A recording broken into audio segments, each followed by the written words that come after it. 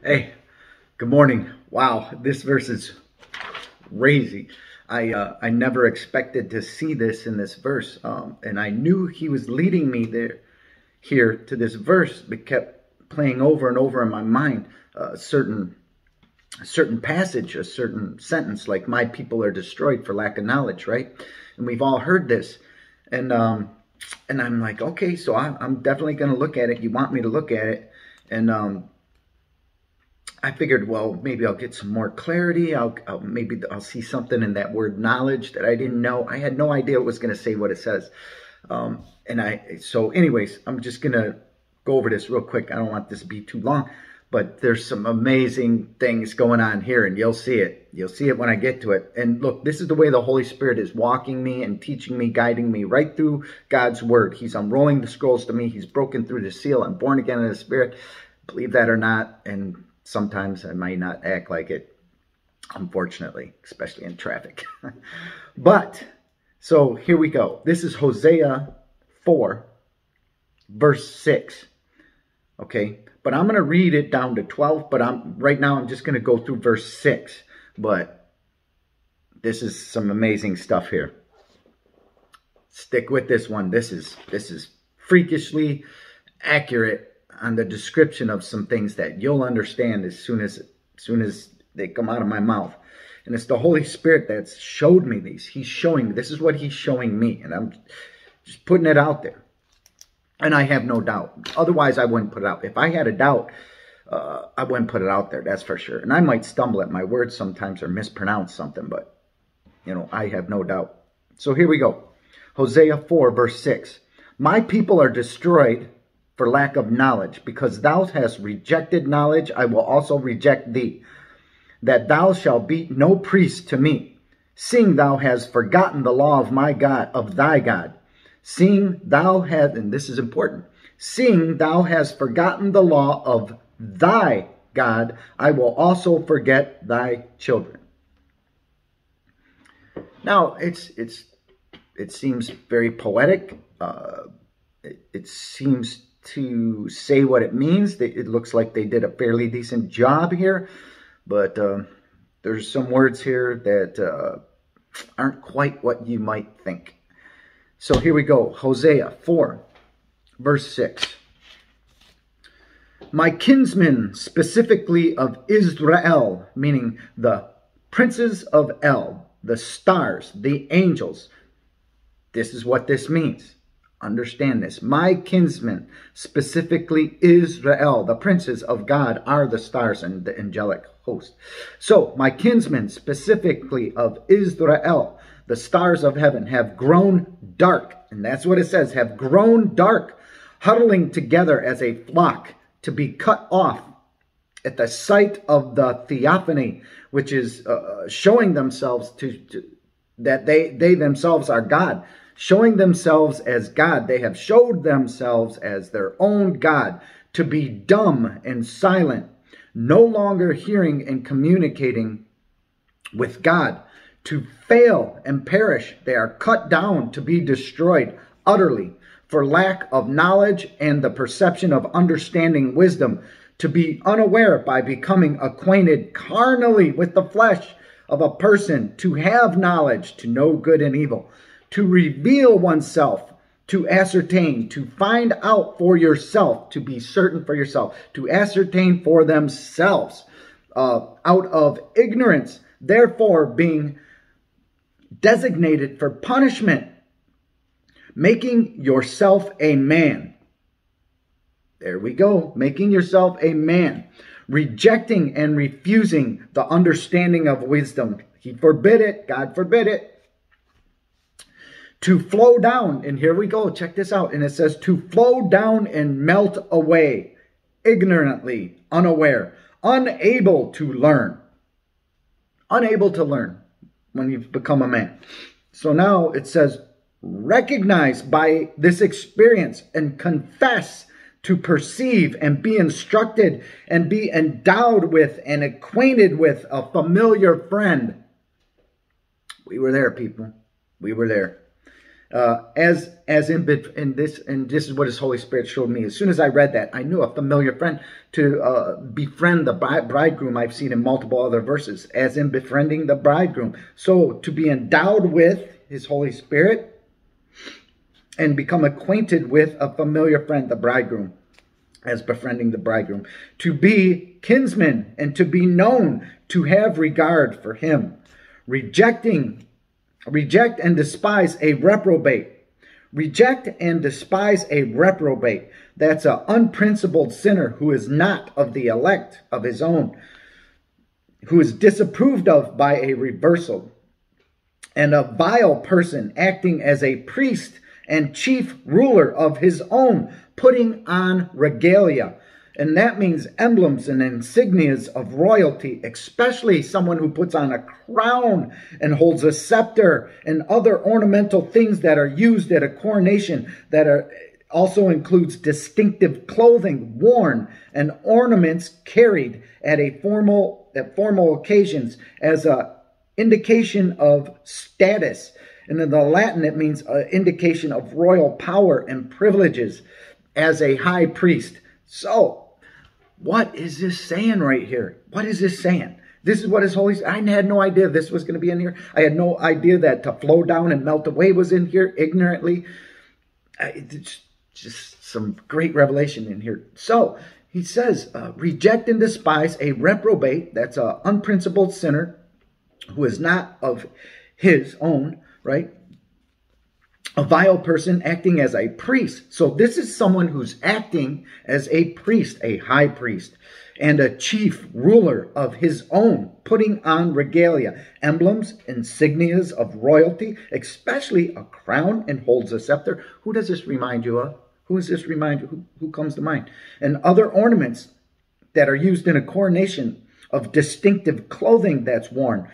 These bright, distinctive clothing to point to show their status as a priest, really. Worn, and ornaments that are carried at formal occasions as an indication of status and royal power and privileges as a high priest. Causing all, and this person, it sounds like the Pope. It's what it sounds like to me. Causing all, and this high priest, right, causes all to forget and be oblivious to the teaching and instruction of the Messianic age. In the Messianic age, that means the teaching and instructions and warnings of Christ. He causes all to forget these things, flowing as water. So the teaching of Christ flows as water, and He causes all to forget this, to point out your rulers, right? And that's what Christ's warnings and teachings were about, to point out your rulers and judges, your gods with a small g, and goddesses, angels that are as false gods by a demon's imaginations, nobles and wealthy men that are powerful and contemptuous, that means scornfully despising law and order, expressing and manifesting hatred. They express and manifest hatred. Okay, that causes their children to forget and ignore these teachings and instruction and warnings of Christ. Okay, they are sons for the unrighteous men, lifeless things as builders of a family. And who is Christ? The foundation that the builders rejected. As the builders of a family, subject to afflictions and appointed to the land of confusion, Babylon, held in captivity in the land of Egypt, born of a rebel. They are born of a rebel and a robber. That's Satan. Them who are of the tumultuous one. And the tumultuous means making loud and confused noise, causing confusion and disorder. There's that verse. There's that verse. And I have no doubt, I know, that's a far more accurate translation than what we got out of the King James right there. Men couldn't grasp it. They can't grasp it. Only the anointing of the Holy Spirit of God can lead you into all truth and righteousness. And that's a big one. I've forgotten the law of thy God, and that word God there is Elohim. Your rulers and judges, gods and goddesses with a small g. Yours, who are false gods, angels. And then you go to origin, to origin, to origin, right? And you will see these, and you'll see these words in the lexicons and the Strongs that's in there. You'll see it. And I understand that these certain words, they can mean multiple things. So you'll see it. If you look through it. Look, I couldn't, this just flowed. I mean, he just poured this out. I mean, it flowed. I wasn't searching or scratching my head. I had no idea what this verse says. At some points, I was like, where's this going? I thought I was going to learn more about the word knowledge and stuff. And he's just leading me through it. There it is. So now let me read this. Now you've heard that. That's verse 6. So now let me finish this real quick. As they were increased, so these children of the tumultuous one, as they were increased, so they sinned against me, God. Therefore, I will change their glory into shame, to eat up the sin of my people, and they set their heart on their own iniquity. And there shall be, like people, like priests, and I will punish them for their ways, and reward them for their doings. For they shall eat and never have enough. They shall commit whoredom and shall not increase. Not continue to have children. Because they have left off to take heed to the Almighty. Now that word is Lord there, to the Almighty. So they have left off and they have not taken heed to the Lord. Whoredom and wine and new wine takes away the heart. My people ask counsel in their stocks, in their imprisonment, being bound in their chains, right? And their staff declareth unto them, the staff of chastisement, right? Basically. For the spirit of whoredoms hath caused them to err, and they have gone whoring from under their Elohim. They have went whoring under their gods with a small g, and goddesses, paying attention to them, worshiping man, worshiping these idols, these vain shows, these men and women of power, their Elohim. They have went whoring after their God. And that word God there is Elohim too as well. So look, when you understand the differences in the Bible and you study it, being led by his Holy Spirit, the church, and I know there's people out there that are going to say, oh, you're wrong. Yeah, it's right there in your own Bible. Just look at it. Just look at it. I mean, if you have a thesaurus and a study Bible, you can study. You'll see it. You'll see it. So there's that. How crazy is that? How crazy is that verse? I would have never thought it said that.